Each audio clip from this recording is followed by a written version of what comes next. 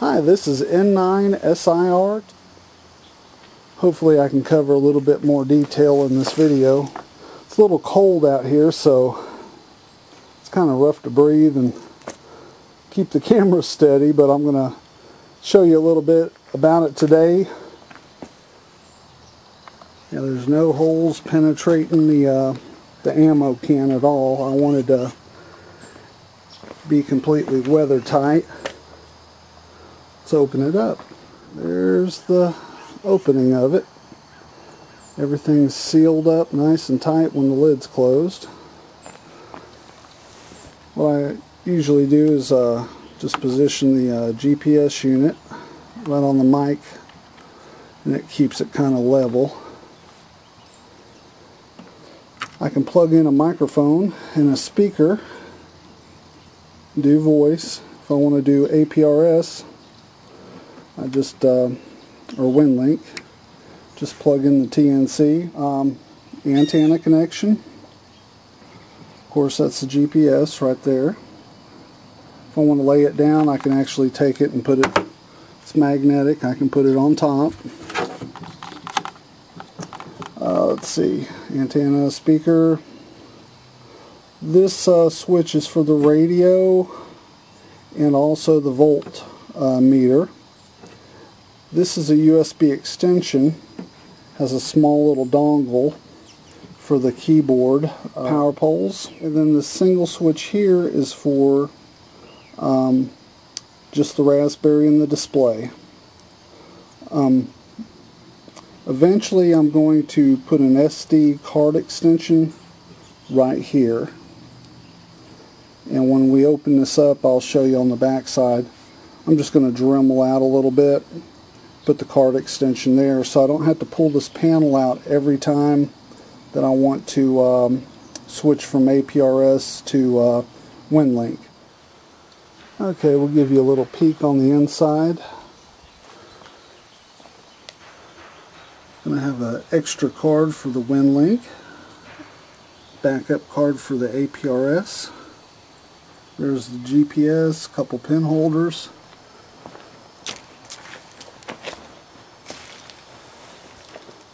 The inside. Raspberry Pi 2 with a TNC-Pi 2. Big wire mess, I need to straighten that out eventually. I've got everything coming up to a power connector, a couple of inline fuses, and then down to the battery. Okay, don't make fun of my welding. There's a D-ring there. Got a little strap here holding it in. I've got another D-ring down there at the bottom.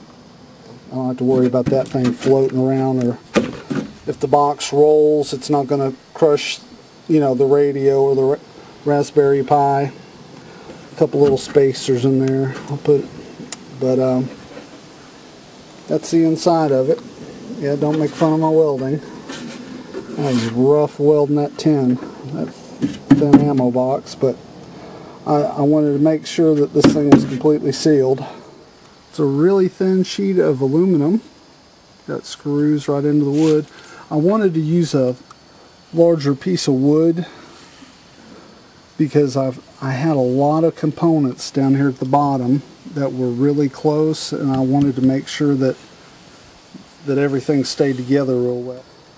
A lot of hot glue, a lot of Dremel work, little Velcro to keep the front panel in.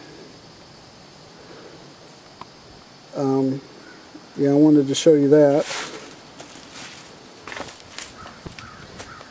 That's where I've got it hot glued into the display, into the wood. This is a 3 amp unit. Of course it doesn't draw that much for the display and all the other Pi and TNC, so it works really well. Okay, we got her fired up.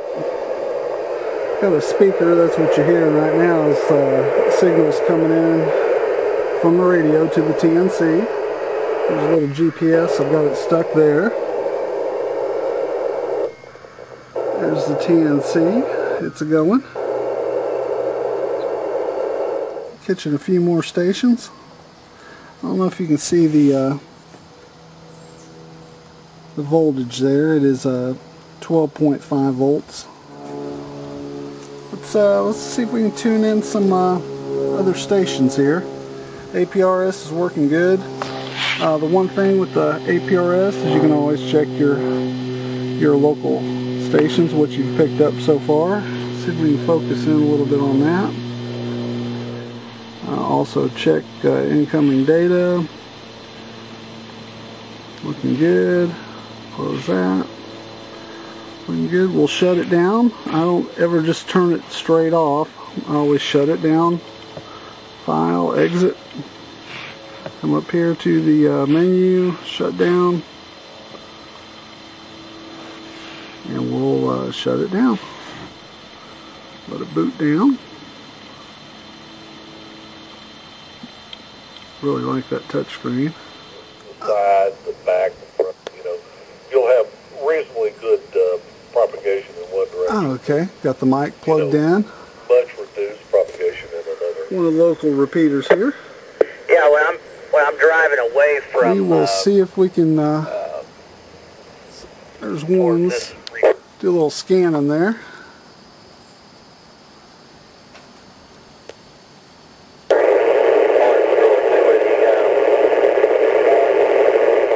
we go. We'll stop it there.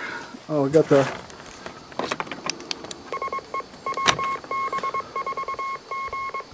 Just keyed up a repeater. Yeah, I really like it. Can't wait to maybe take it on a couple of camping trips, field day, anytime that there's emergency happening and we need to have some APRS capability to, say the phones are down, we could use this. So I'm really excited that they just started up the APRS in my county again. There we are, the whole APRS box. Weighs in at 33, I just hit it, sorry about that, 33.75 pounds. Okay, the accessory box with all the connectors for the electrical and the antennas, SWR meter, keyboard, speaker, tools, weighs in at 9.9 pounds. Okay, this has got a little bit of everything inside the accessory box. I've got antenna extension cables, fused power cables, little watt meter USB. I've got, if I need to charge a phone up, I can charge about anything up with that accessory there. Cigarette lighter adapter. I've got a couple of battery clips on a Anderson power pole. More antenna line. Microphone if I want to go voice. I've got a little Gerber tool there in case I need it. Got another watt meter. I'm going to use this when I'm running the box off of solar. I've got a roll-up antenna. Here's the keyboard that I can use for the box. APRS messages or WinLink messages. It's got a little touchpad. There's a little touchpad on top that I use like a mouse. Cigarette lighter adapter, power poles. Let's see what else we have. This is another cigarette lighter adapter. I want to charge a phone or run a USB device. This right here is the 70 centimeter antenna. Let's see. I got two of these. Okay, got another cigarette lighter adapter. A little splitter if I need to split some power in or out. I do have an antenna. Just need an adapter to put that right there. And as for the adapters, I've got this little bag, and it's just chock full of adapters. So if I'm out and about, I can hook up real quick. Here's my speaker. Put a couple of magnets on there that I can